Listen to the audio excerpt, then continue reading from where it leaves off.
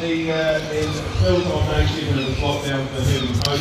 what's up New Zealand and the world? Lucas Lawman's Kiwi Voice. As you can hear behind us, we have got some speakers from the Christchurch City Council, Councillor Sam McDonald and one other, which I'll get the name of for you shortly, talking to the crowd here outside the Christchurch City Council buildings on behalf of the Taxpayers Union organised protest roadshow against Three Waters. It's probably pretty clear behind me, and we'll chuck up some photos as well.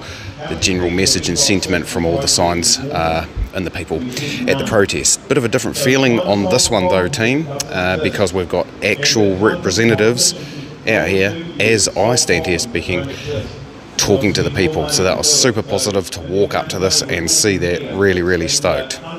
We'll see if we're a bit short on time today, so whether we'll get in and actually talk to people, but we'll get a little bit more footage of what's going on behind us, and we'll put a bit of a blurb in there and let you know what's going on. So let's go check it out.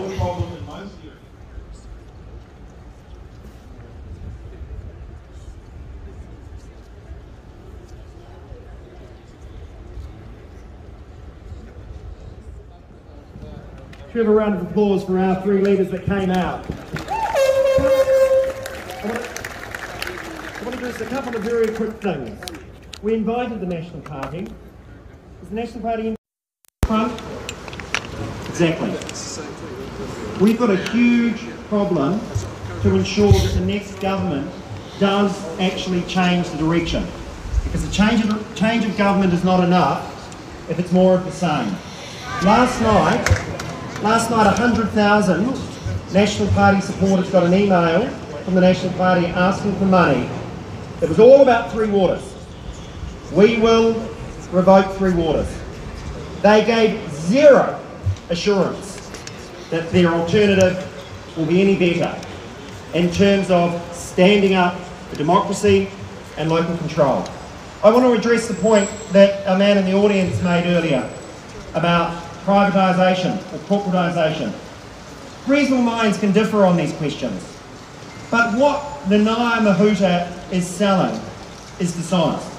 She's saying she wants to protect our water assets from privatisation, whilst at the same time handing the keys. They might label it owned by councils, but the keys are in the hands of corporate iwi. There is privatisation under Three Waters, but just not as we know it. Willie Jackson harps on about there's problems with democracy. Well, a bad democracy is a heck of a lot better than any of the alternatives this government is putting up. If you're here today, I venture to suggest you agree with us that we need to stop Three Waters. And frankly, to win this, we need your support. If you haven't already, we are just shy, like a few hundred shy, of 100,000 on our petition at stopthreewaters.nz.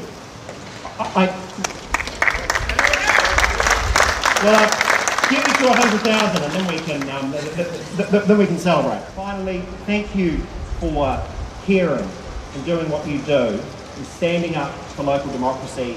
This is a people-powered movement, and together and with your support, we will stop Three Waters. Thank you for your support.